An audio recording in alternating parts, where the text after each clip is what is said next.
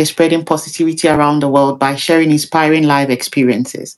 I am thrilled to introduce our 101 guest for today's episode in the person of Phyllis Leavitt, a retired psychotherapist of over 30 years and the author of America in Therapy. There's a lot to learn from today's episode, so sit tight and let's kick the ball rolling. Hello, Phyllis, and welcome to Podcast with SHEILA. Hello, SHEILA, and thank you so much for having me here today.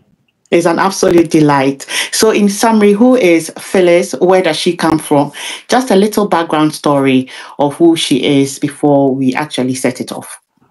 Sure. Yeah, I live in Taos, New Mexico right now. I grew up in New Jersey, in the United States, and I became a psychotherapist when I was in my mid-30s after having done some very intensive therapy myself and seeing what a change it made in my life.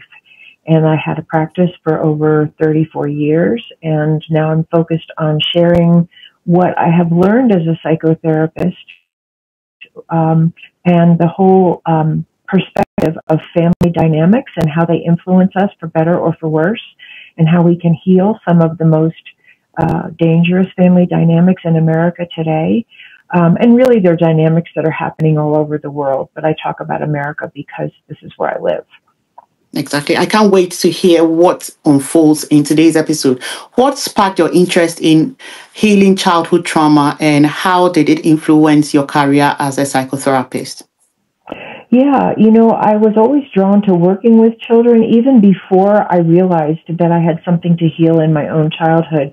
So I think that's one of the ways that our unconscious sometimes directs us anyway, even if we're not aware in our present day mind. But I always wanted to work with children. I did a lot of work with children. And then when I went to therapy myself, I really began to remember traumas in my own childhood. And I saw how deeply they had affected how I felt about myself, many of the choices I made in relationship and what I did with my time, and who were my friends, and how I was raising my children. And it just really opened such a world of understanding. And then pretty soon out of that, I realized that family dynamics happen on all levels, in our own families of origin, in our communities, in schools, on the playground, or in the classroom, in workplaces, in houses of worship.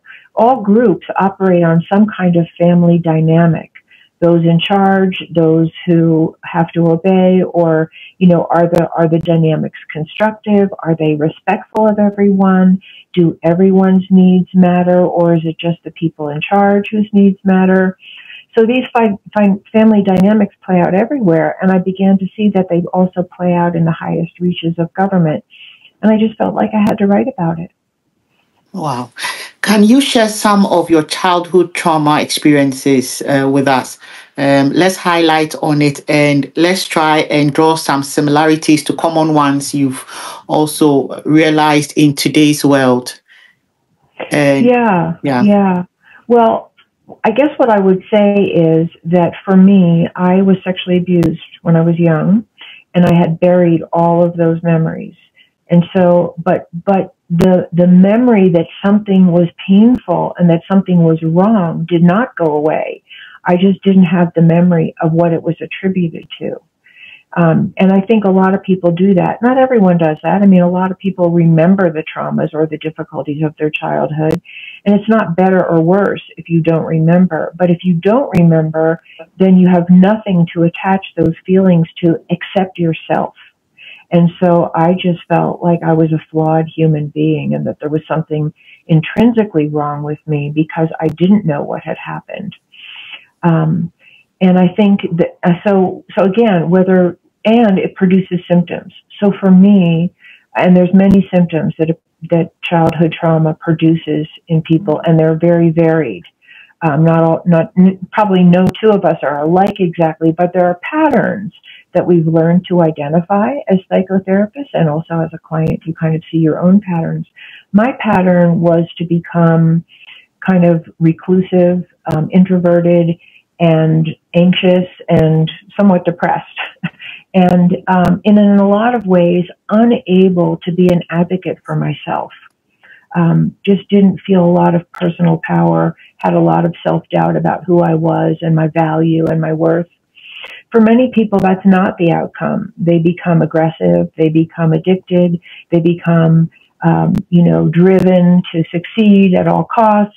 So we have a wide variety of symptoms. Some people become obsessive, some people become very rigid and dominating, and other people, a little bit more like myself, become somewhat passive and not having such a good voice for myself.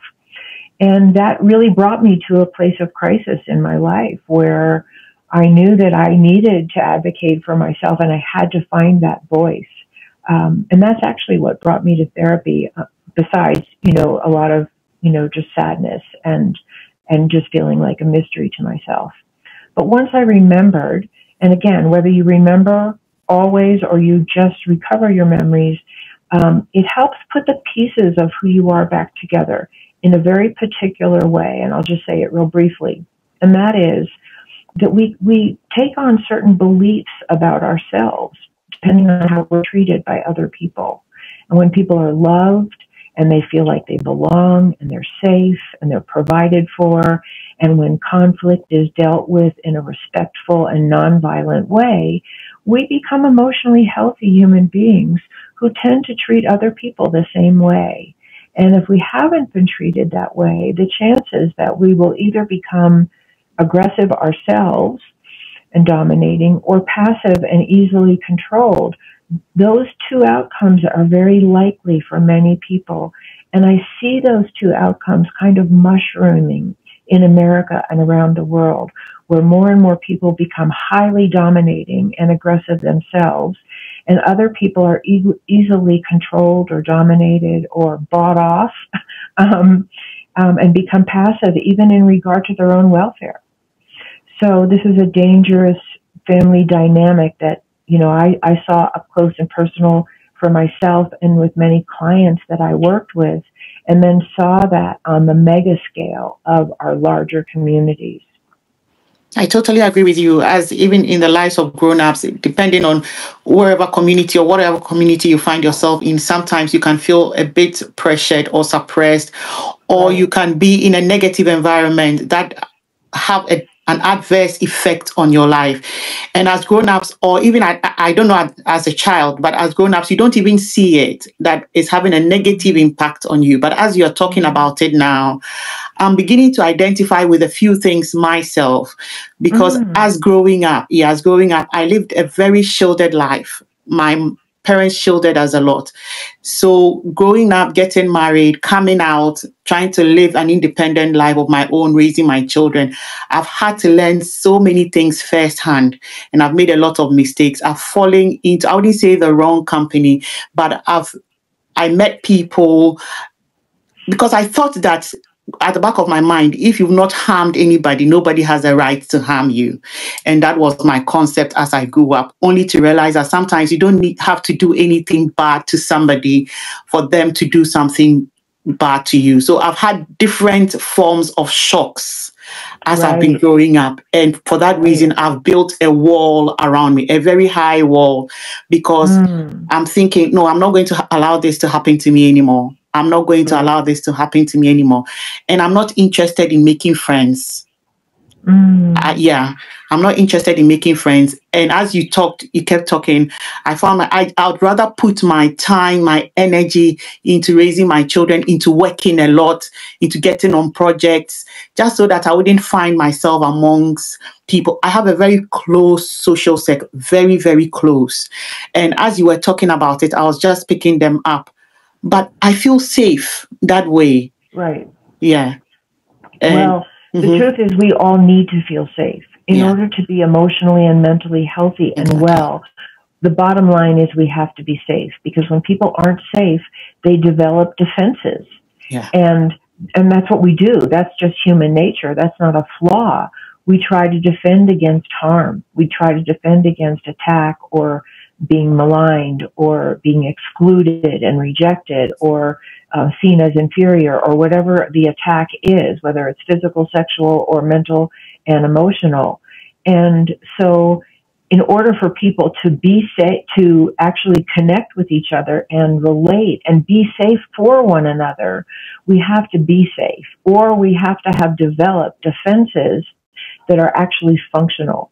And for most of us who were harmed by other people, the defenses that we develop are not necessarily functional. They may work in the moment, like shutting down, building a wall, drinking too much to numb out the pain, or becoming driven work-wise so that I don't let any other impressions in. I'm just on a track and the train keeps moving and I don't feel. But usually what happens for people, and what often brings people to therapy, is that their defenses actually aren't working so well. You know, sometimes when people build a wall, and it sounds like you have a community now around you, but often when people have a wall that is designed to keep them safe, for instance, they may feel safe behind that wall, but they also suffer from being terribly alone, because we're wired for love and connection. We need other people. We need a positive reflection. We need to feel like we matter or that we have value among people. And so often the defenses that we create in the end break down. And the same thing can be said for a country. Look at our defense structure. Look at what we've done with police brutality, so-called to defend or protect. Look at what we've done with investing billions of dollars in weapons of mass destruction that kill more and more people. So these are our defenses as a country. And do they work? Maybe for the people who profit from them, but not for anybody else. Yeah. And so I think we really have to re-examine that whole structure and take apart what we're looking at as defense and really ask ourselves, how do we make it safe here so that we don't need these defenses? And that actually means our commitment to many, many segments of our population who here in the United States are not safe here now, as well as other countries who, you know, are receiving arms from us. And again, there's no easy answer. Sometimes war seems justified. I get that. I get that we live in fear of being attacked, or that, you know, we're afraid of being taken over by someone else. I get the fear. But who's going to start the peace movement? Because if we act on that fear, we could destroy life as we know it for all of us. Yeah, you're absolutely right. Can you share a key insight or experience from one of your books that had a profound impact on your own healing journey? Yeah, let me think about what that would be. I guess what I would say, and there's probably a number of them, but the one that really comes to mind is that when I was in my mid-30s, I had 3 little children, and I was in a very dysfunctional marriage, you know, which was understandable. I mean, I was attracted to someone who wasn't particularly healthy for me because I wasn't particularly healthy. You know, my trauma was still just beginning to be unearthed. So what really happened was that I hit bottom. I just hit a place of such deep depression and such deep feelings of being at a loss of how to manage my life. And I felt, I really suffered from massive anxiety at that time. And I think it was these memories trying to bubble up and come to consciousness. And they produced a lot of anxiety that was very hard to live with.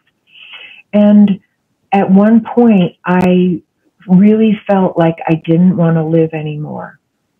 I didn't have any plan to commit suicide, and I would never have done it because I loved my children too much, and I would never have left them. So it was a very hard place to be, where I didn't really want to be alive, but there was no exit. And that's what drove me to get help and start talking to another person who was trained to, you know, to deal with emotional and family dynamics issues. And it was a process of uncovering and restoring. It took a while for me to plow through some of the deepest pain and come out the other side, but I cannot tell you how worth it was. It was worth everything.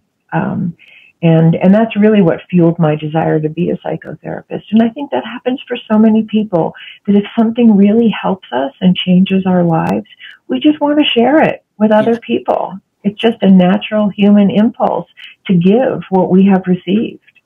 Exactly, because there's a lot going on in the world today, especially in the family settings, in marriages and all of that.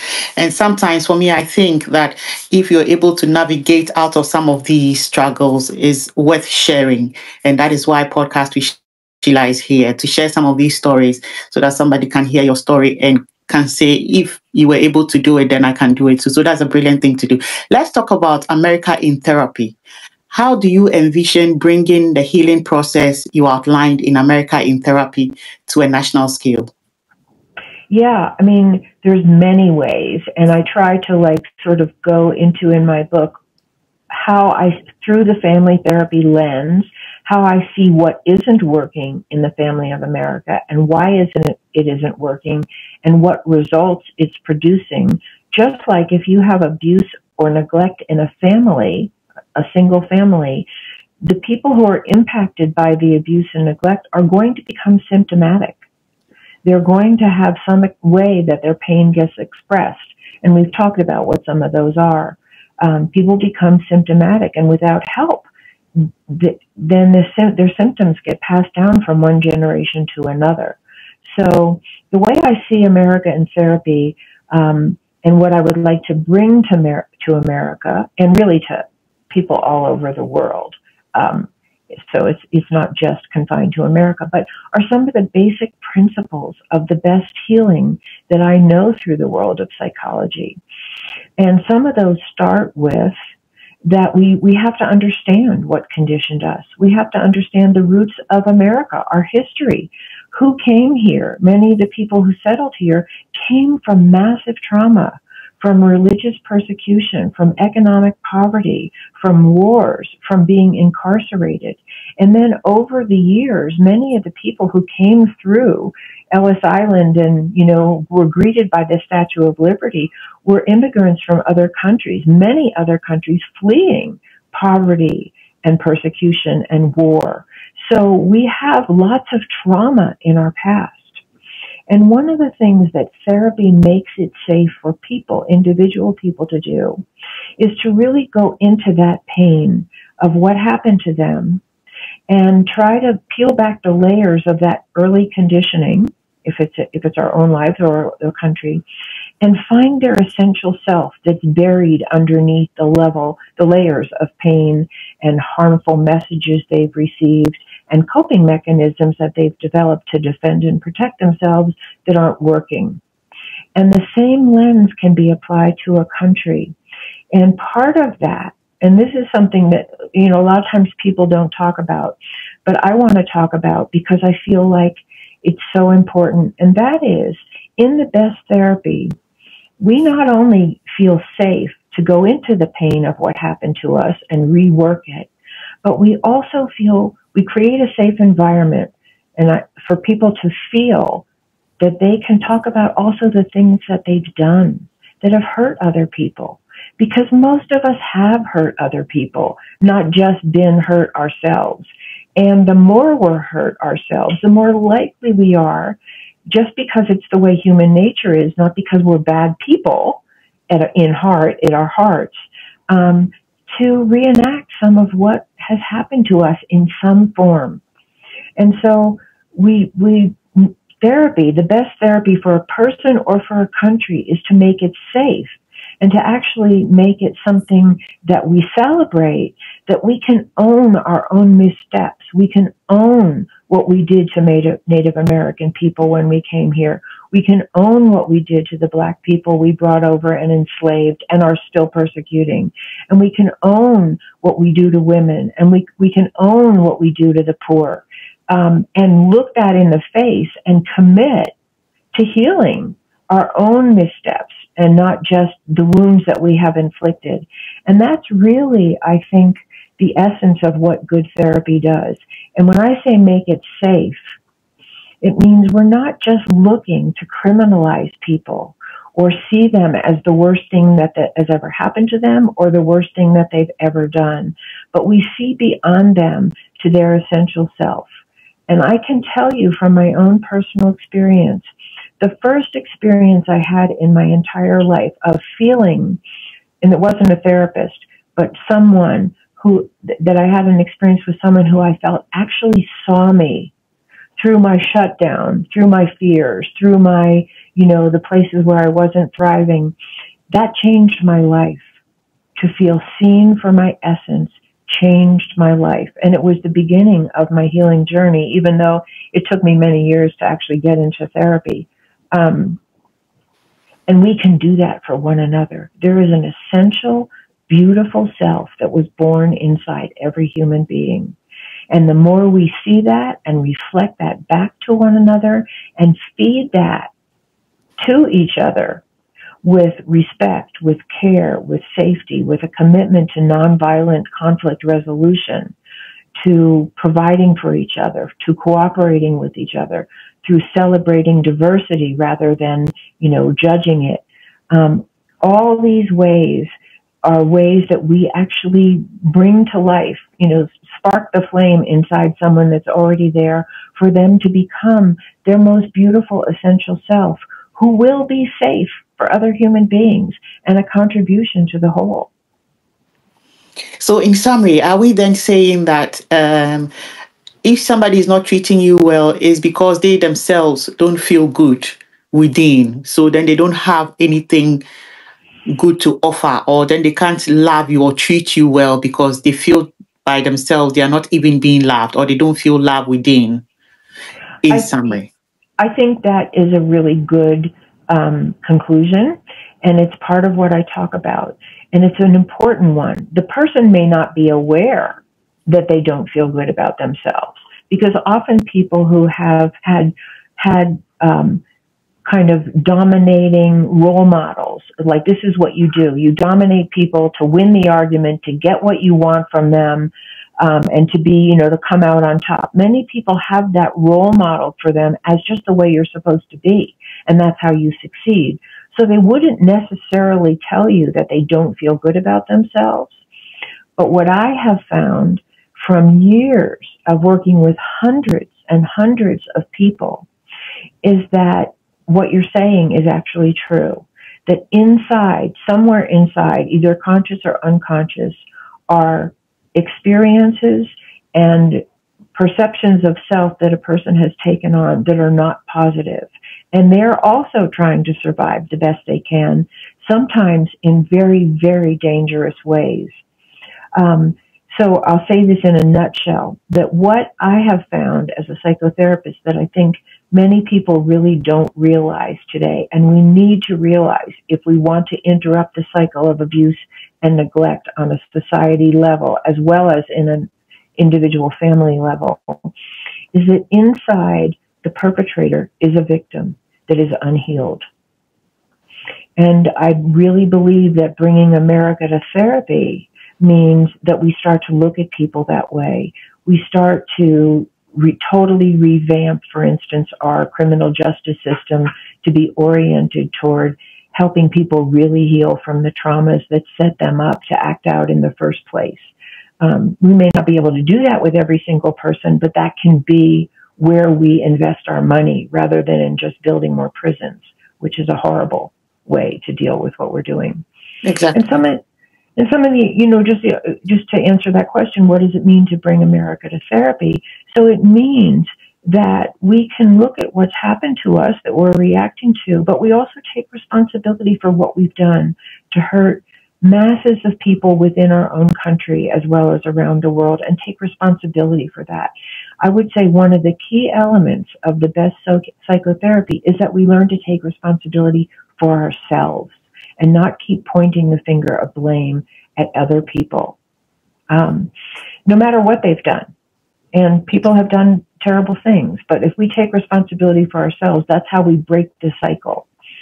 And part of that, and I love to say this because I think it's not that far-fetched, but it may be, and that is that I would love to see in the upper reaches of government, Congress, for instance, that we have a commitment to actually speak to one another when we're in disagreement, with respect, with some kind of openness to a different point of view, and bottom line with a desire to come to some agreement that is in the best interest of everyone. Because we know in an individual family, if the parents are hostile to one another and they're fighting all the time and they're slamming doors or they're walking out or they're saying horrible things about each other to their children, that the children suffer and they become symptomatic from that. And we have that going on in our country, and I think probably many countries around the world, where those in positions of power are in fierce, hostile, open opposition to one another and not listening, not showing any kind of respect for one another, spreading sometimes many untruths about one another, threatening, violence toward one another. And this is affecting the mental health and well-being of our entire country. And I think it's happening all over the world. And so I would love, I was just going to say real quick, so I would love to see there be trained facilitators in Congress who actually help people, direct people to listen just the way we do with an angry couple who comes to therapy. We teach them how to be safe, how to communicate in ways that are respectful, how to leave their violence outside the door. Because the agenda is that they reconnect and form a healthy alliance.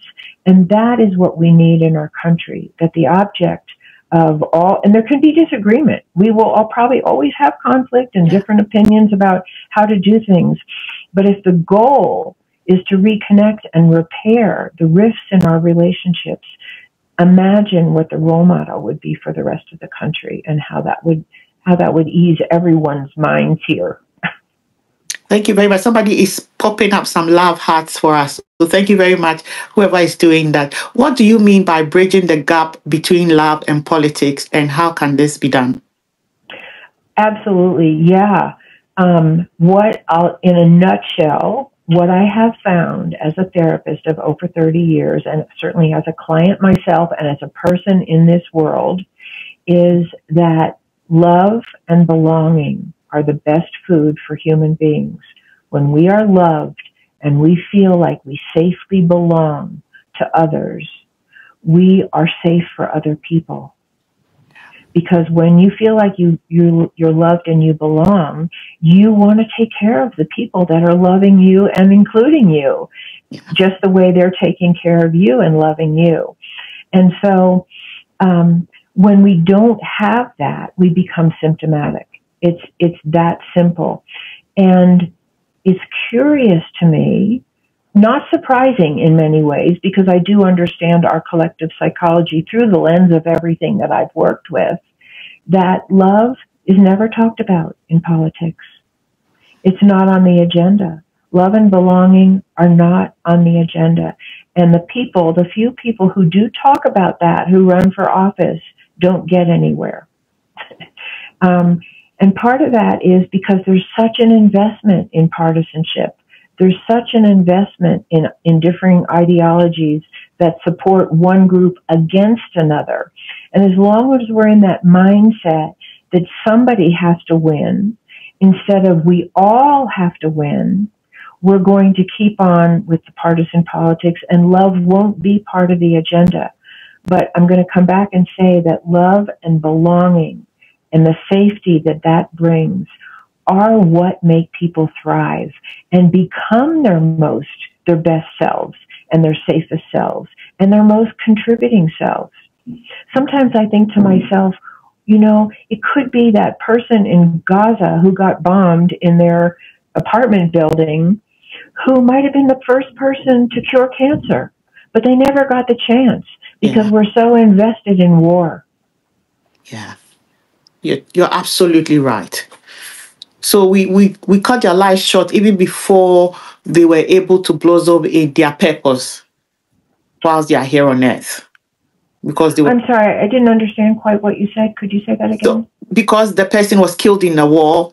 they weren't able to live their purpose because probably they had a cure for Right. cancer, but they were cut off, Right. so they couldn't live to. That's so true, and these are some of the things I think we all have to think of as human beings in a very small way, even not as a collective people in the world, but Yes. in our very special ways. We should know that whatever harm we are causing to the next person is not just affecting that person, might be affecting a whole number of people down the line, because if that person had a cure for cancer and we cut them off, someone else who would have had that healing missed it because the person who had the cure. So it's not just taking one person out. When we think we take someone off, we are taking the whole line of generation, the whole line of people. And this is something we have to think about and process before we take a move or we make the next decision or action that is going to cause. It's so true. It's so true. And what you're saying is really why there is intergenerational abuse and neglect, because when it doesn't get stopped, for many people, it gets passed down. Yeah. And it just perpetuates itself. And just like in the body, I use the medical model a lot because I think it really applies. In the body, if you have a severe symptom and it doesn't get treated, it will create other symptoms. Yeah. And it could kill you. Yeah. So taking us back to our roots of our formative experiences and reworking them, that's what the best psychotherapy does. Even if you have had trauma in your childhood, even if you've been molested or you've been beaten or you've been ostracized in your community, or you were so poor that you didn't have enough to eat and that created symptoms, whatever it was, the best psychotherapy can help break the cycle of abuse in you and restore you to your most essential, loving, beautiful self. Is it perfect? No. No, I probably know human science is perfect, but we don't need perfection. We just need to be on that road with one another and do the very best we can to heal ourselves, help others heal. And then when we fall back into our old patterns, we have some tools to bring us back into loving connection with ourselves and other people.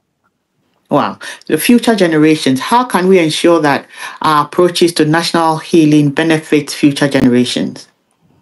Well, I think that there's no way that it wouldn't benefit future generations.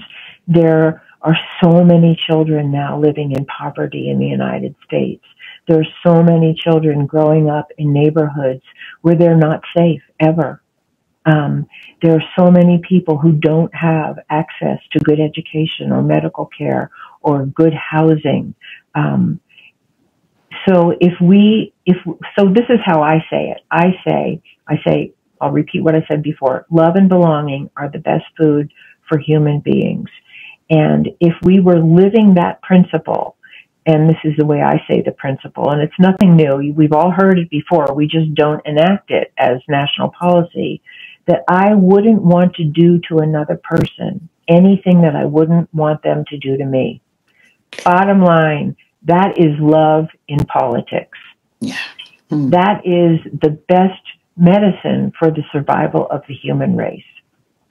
And so if we were electing people who were living by these principles, if we become more of those people in our own lives, even if we just have a small circle of people that we interact with and affect, we are spreading those seeds for future generations. All children that grow up in an environment where they're loved and they feel like they're wanted and belong and are valued for just who they are, and they don't have to become somebody else, those children are going to grow up to be peaceful, safe, and loving human beings to the best of their ability in a very complex world.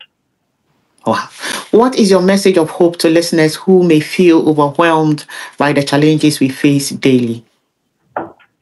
Yeah, and I love that question because so many people today feel like there's nothing I can do. This is just out of my hands. These forces are too big. Maybe the human race is just going down. And maybe it is. I hope not. I love people. I love my children. I love my grandchildren. I feel great love for humanity. I feel sad. I feel beyond sad, like so many of us, when I hear of yet another war and how many thousands of innocent people are dying. And I can feel helpless and powerless.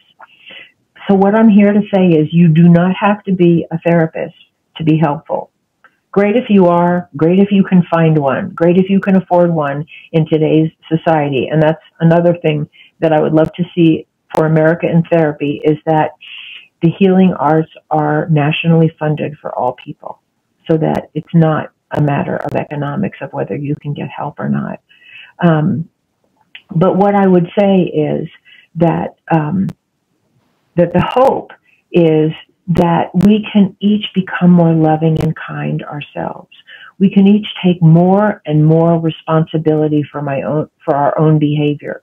So if I'm mad at you and you're mad at me and we're, sort of at it, can I be responsible for how I interact with you, even if I don't like the way you're talking to me? And I don't mean you personally, Yeah. But can I become responsible? Can I be the one who goes first to be more generous in my understanding of where your pain might lie? Or can I be the one who goes first to say, please, let's lower our voices. I want to reconnect with you. I'm angry at you right now because of X, but is there something I'm not hearing? Or can I just, not roll my eyes at you or raise my voice at you or turn that way when you're talking? There's always a way that we can become more responsible for ourselves. And I had an instructor in graduate school in a class on couples therapy. And the one thing that he said that I've never forgotten was, he said, the couples in my experience who do the best are those who focus on their own responsibility in changing their relationship, and they don't keep pointing the finger at their partner. And I have found that to be true. And I think that's true on the smallest levels of our own relationships. And it's true for us as a country. Can we take responsibility for ourselves and stop blaming other people? I can't agree with you any less. What would your final message be to our listeners as we wrap up? Yeah. So if you're hurting, find someone and get your own help. Do your own healing and free up that essential self in you so that you can be more happy and more filled and more a feeling like you belong, have a feeling that you belong and are a contributing member. So don't be ashamed. Don't be afraid. Seeking help is not a sign of weakness. It's actually a sign of strength and courage to become vulnerable and dive into your pain and retrieve your best self so you can be that in the world. And then, that may not be what you need to do. Maybe you're in a good place in your life. Share. Be that person who reflects other people's goodness, other people's talents, other people's strengths, and know that everything you give, we're all going to get back in equal measure, if not more so. And just to know that just by smiling at someone, just by being friendly to someone who you might have ignored or, not paid attention to, just by being friendly and acknowledging them, that ripple effect of love, you don't know where it goes. They might take that home to their children and be in a better mood, or to their coworkers, or maybe they were thinking of offing themselves that morning and your kindness brought them back from the ledge of their own despair. We can all make a difference. Wow. As we draw this inspiring conversation to a close, we would like to say a massive thank you, Phyllis, for coming on Podcast with SHEILA today. Thank you for having me. It's just such an honor. You're a wonderful podcast host. I can tell that you really want to make a difference in the world, and I really appreciate that you had me on today so I could share, the way that I want to contribute. Definitely, most definitely. I saw quite a number of people come up on live, and I've seen a few people leave hi and laughs both on YouTube and Instagram. So would like to say thank you very much to our live audience. And we believe today's episode is going to inspire many. But remember, in every challenge lies an opportunity for growth. And with determination and resilience, we can turn our dreams into reality. Until we meet again, keep spreading positivity and chasing your dreams. Thank you. Thank you. And please, if it's okay with you, I'd just like to say my book is available, America in Therapy, from all the major booksellers. Please look for me online, www.phyllisleavitt.com, I'm on Instagram and LinkedIn and YouTube and Facebook and, all the things. And anyone who wants to make contact with me, I'm totally open to communicating and sharing more. So thank you so much.